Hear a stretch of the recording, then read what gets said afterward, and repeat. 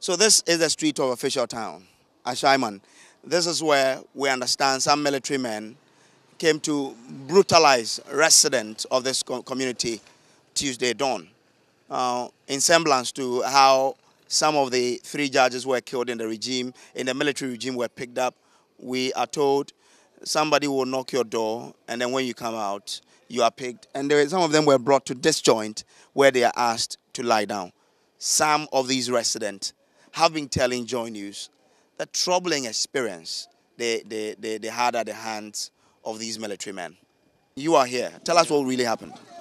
Oh, personally, I don't know what really happened though, because every blessed day we do go work and every day. So this dawn, I was just indoor when a lady in my house shouted, "Obin Jimmy." So we came out, tried to find out what is happening. So immediately we came out, gun is being pointed at us, and they asked us to lie down. So we asked, in the process of lying down, they start hitting us with wire, wood log, and metallics and stuff. From there, they march us from the house to the street, to sleep on the street, to roll. In the process of rolling too, they are hitting us, and they send us to a T junction at the top here. That's where we went and met a lot of men are being kept there. So we were asked to do arm pressing and stuff, roll on the floor. On the process of doing all those things, they use a metallic. I don't know what sort of metallic is that. And they use it to hit my arm in the process of doing the press up. So as you can see, there's a swelling aspect of my arm than this one. And even if you look up, yeah, those are the marks. We were indoor.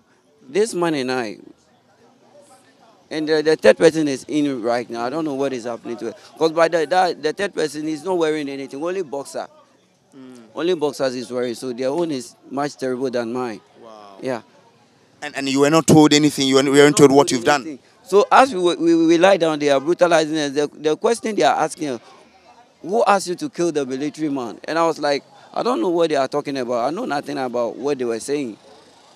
So they even used PVC pipe to hit my head. Wow. And it broke into two. Thank you. So let's still speak to more people who are victims to this brutalization that has just occurred. There's another man here, I'm told. He's also been subjected, or he was also subjected to these beatings by the military men. Chief, grateful. Tell us your deal as well. Narrate to us what happened to you. Yeah, okay. I was in a room. I was sleeping. So I heard the woman voice shouting. Then, so I woke up. I was sitting on the bed. Then I heard my door knock. So I wake up and I opened the door. I did not see anybody. So I opened the trap door. Then I get out. So when I get outside, then I couldn't see anybody. Before I know there's a military man standing there. And when I saw these people were lying on the bed, then they said I should come. So the time he knocked the door, he go and hide so that you will not see her. So then they said I should come. So they said, what am I doing here? So I am working here. I'm working with this company. And they did not even allow me to say anything. They started beating us. Beat us, let us roll on the ground from the house. Then they brought us here, three of us. Then we came and met one of the guys too. Then they marched us to that side. They beat us, let us do the exercise, even our head and our neck, that we get mine and kill military man.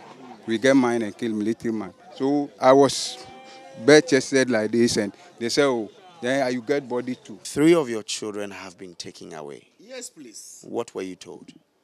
Well, around 5:30 at dawn, I went to funeral at my village, Ziaviho. So the eldest one called me, that daddy, the soldiers have come, they were banging the gate. Where are you? And I told, we have not yet come. He said, no, they are banging the gate. They are opening it. We said, don't worry, we'll see what we can do. Just before then, he said, they have entered the house. They have gotten into my room. I said, what is happening? He said, hey, then we are hearing the banging. Bah, bah, bah. Ah. Before we realize, we cannot hear from him. When we call, the phone is not going. We don't know what's happened. So we have to call neighbors. We call neighbors to see what is going on. Eventually, I realized that 3 of them has been forcibly taken.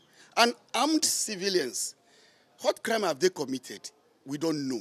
So I have to leave whatever I'm doing to rush down Right now, I'm coming, and then this is where you are meeting me in the house. They first opened 5 of the doors. Used a catapult to break some of the louver frames and the glasses. Yes, and then broken all the levers around. A lot of things have been it's haphazard in the house. They were 4. One of them managed to escape with bruises. You have seen it yourself. They back all. They use whatever they get to beat them up. In fact, it is not a good sin.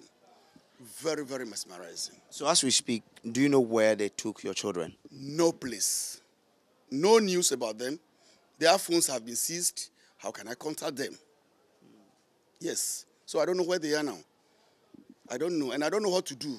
So I'm going to report at the police station officially that my children have been abducted from the house, so that we'll take it from there. Some of the residents who were picked up from their rooms in this neighborhood were asked to swim in rainwaters in this environment. Now, the people in this area are asking for one thing, that government and the military hierarchy will delve into this matter and ensure that all the military men who are involved in this are brought to book. But will this ever happen, and when will this happen? Nobody can tell, but it lies in the womb of time. From Taifa in Ashaiman, for Joy News, I am Samuel Kojo Brace.